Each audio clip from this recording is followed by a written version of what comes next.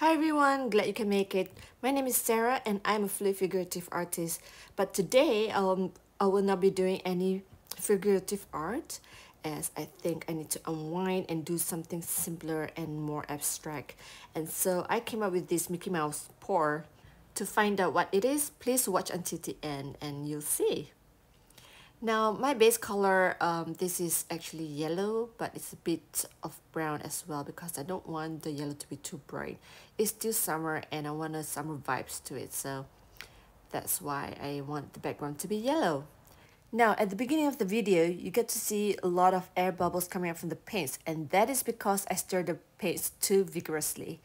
If you want less air bubbles, then you've got to stir it well. Otherwise, you have a lot of tiny bubbles, which can and cannot be good in your art, depending on what you want. But for this piece, I want it to be as smooth as possible, but I also want a little bit of air pockets here and there to create textures. So when you blow over with a hair dryer, due to the warm wind coming out from the hair dryer, it will pop the air bubbles away. You can also use a torch to pop all the air bubbles. So let's keep pouring and let's see how this turned out to be.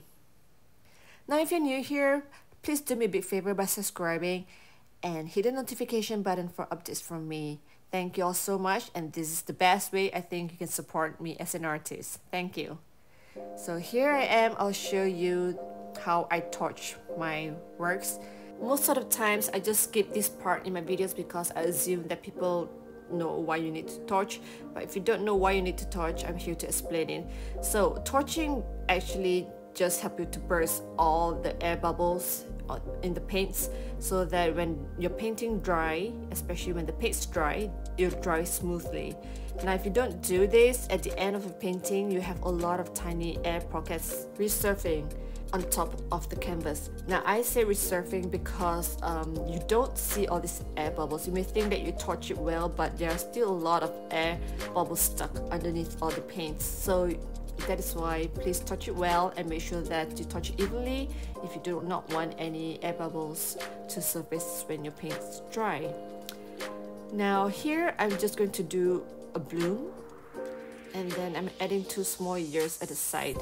That's why I call this the Mickey Mouse pour, because it looks like Mickey Mouse.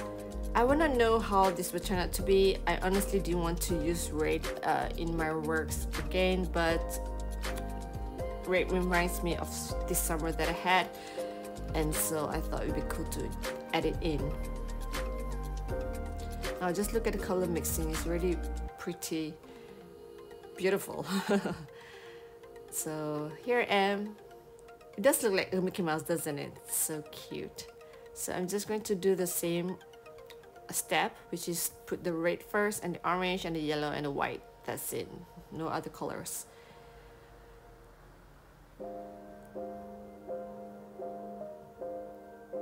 Now from this you can tell that the consistency of my paints are not the same, and I most of the time deliberately do this because I do not want my paints to have the same consistency. I do not like it, and this is just the way I paint because I want my paints to be fun and unexpected.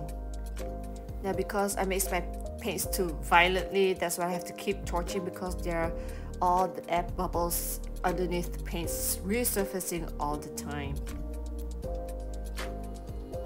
Now that I've emptied all my paints, I'm just going to torch it one more time to have less air bubbles. As you can see, I torch it very carelessly because I do like air bubbles sometimes in my work, so yeah. Right, so now I'm blowing it downwards to cover the paints with the white, the base white, and then I'm just going to blow it out.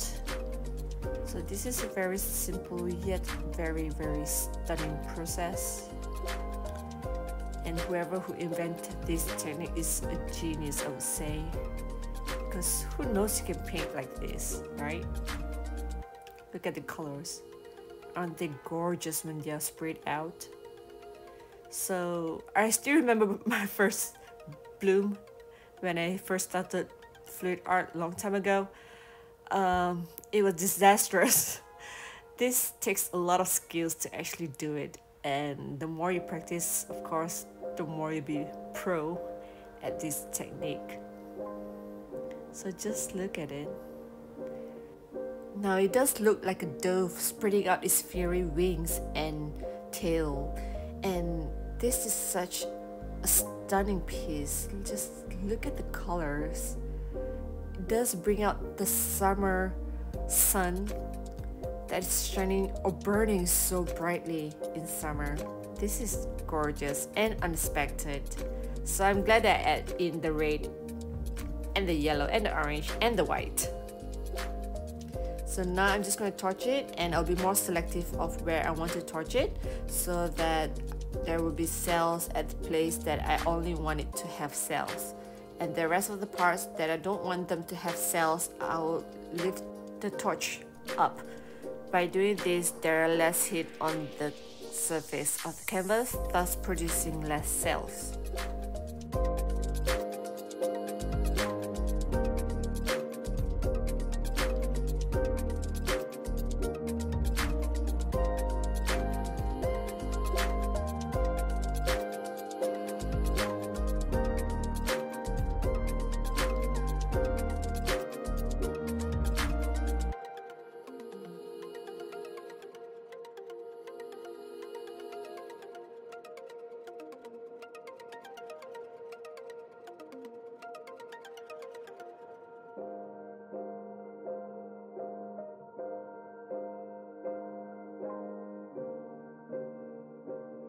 Now to end, I'm just going to touch everywhere to burst out all these tiny air bubbles that are stuck in the paints. It does look like I've sprinkled white sprinkles all over my painting, and this looks like a cake ganache, which looks so delicious, doesn't it? Right, I think I'm done now. Just for the final blow. And I'm just gonna spread them out gently and evenly. Okay, I think I'm done. Right, please let me know what you think of this piece. I hope you enjoyed the process, and I hope that you learned a thing or two from it. So thank you all for tuning in and for joining me today. I'll see you guys again next week. Take care all, and bye-bye.